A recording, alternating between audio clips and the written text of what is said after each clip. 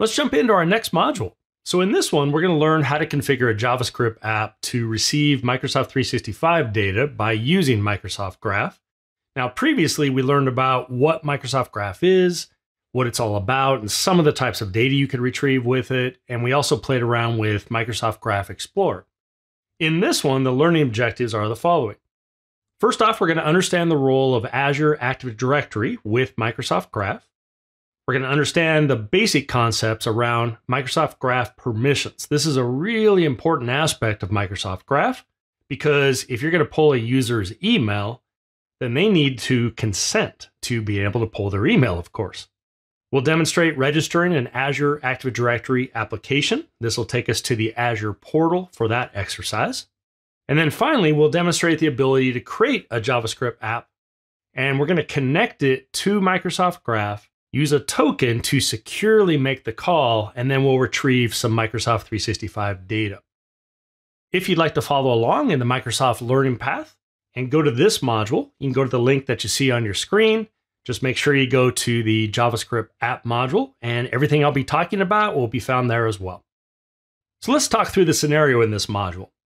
We're going to assume that your development team is in the initial planning stage for building a customer app that you see here, and the app is going to allow salespeople to access historical information about previous customer interactions. And that would be things like emails or chats in Teams, meetings and notes, people within the organization that could help on sales calls, files that you've sent to customers or maybe received, whether it's about the customer themselves or products or invoices or anything along those lines.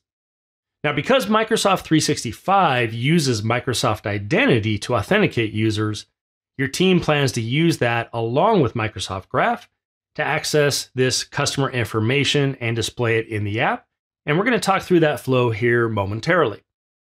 Now, let's assume that you've created a simple prototype app to help your team get started using Microsoft Identity and Microsoft Graph together. Well, to do that, the app we're going to be talking about is going to be using something called the Microsoft Authentication Library, or MSAL, M-S-A-L, you'll see as an acronym, and that's going to be used to authenticate users. Now, what your team plans to do is first register the application in Azure Active Directory, and we're going to see that process coming up. We're then going to test the process of authenticating application users and receiving what's called an access token. And that's step one, as you'll see here in the diagram.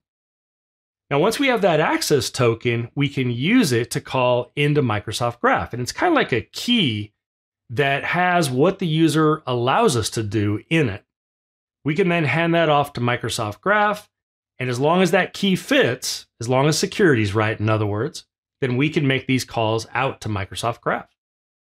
So let's take a closer look at the role that Azure Active Directory and access tokens play with Microsoft Graph.